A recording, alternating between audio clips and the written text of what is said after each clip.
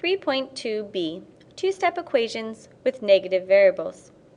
If there is no number in front of a variable, we always assume that there is a 1 in front.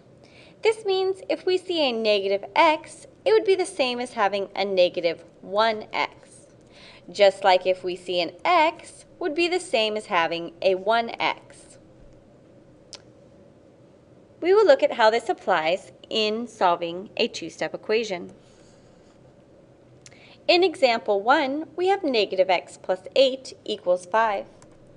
As usual, we have to do order of operations backwards, which means start by adding and subtracting anything away from the x.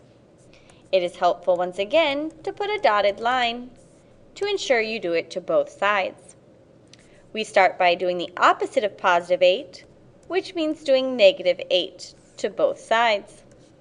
This leaves us with negative x equals negative 3. At this point, it looks as if x is alone, but it is not. There is still a negative there. We must get rid of this negative. Remember that negative x is the same as negative 1x, which means that there is a negative 1 being multiplied by the x. To get rid of the negative 1 that's being multiplied, we do the opposite and we divide by a negative 1 on both sides.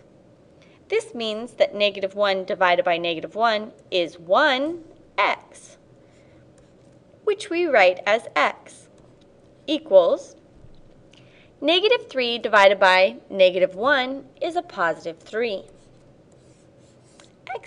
X equals 3 is your final answer.